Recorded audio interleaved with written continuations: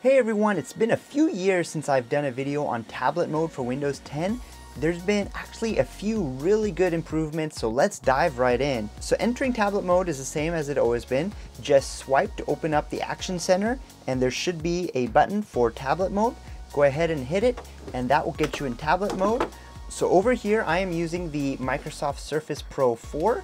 Switching from Windows 8.1 to Windows 10, there were a lot of things I missed about the way Windows 8.1 did the tablet interface that was missing from Windows 10. One of the things I complained about was that the immersive experience was gone because there was always kind of a bar on top that you couldn't get rid of, and the taskbar was always at the bottom. Yeah, you could auto hide it, but there wasn't really an easy way to bring it back. Now all you have to do to bring it back is just swipe up and it shows. And now if you wanted to see that top bar, you just swipe down from the top and you can see that little X over there.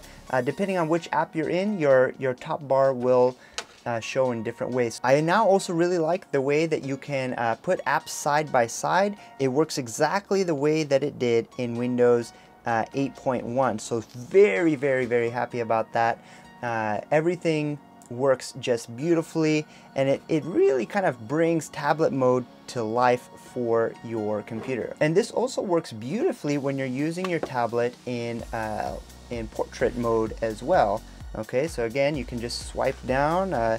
You've got here Cortana, you've got your start button that takes you back to your start menu. So I won't go into all the details of all the different gestures you can do, but if you haven't actually looked at my old video, it's still worth checking out. There's still a few nuggets in there that you can check out. But overall, I would rate the 2017 tablet mode version of Windows 10 top notch. Everything that I was sad about losing in Windows 8.1 is now back. So if you've abandoned tablet mode and you forgot about it for a few years, if you're one of those people, give tablet mode a chance again. It is back, it is awesome, it's better than ever, and it really makes your tablet feel once again like a tablet the way it was meant to be. Very, very happy about this. Also, if you have any tablet tips or tricks that you want to share, feel free to put it down in the comments below. I'd love to hear them. There you go. If you found this video helpful, do like it, share it, and thank you very much for watching.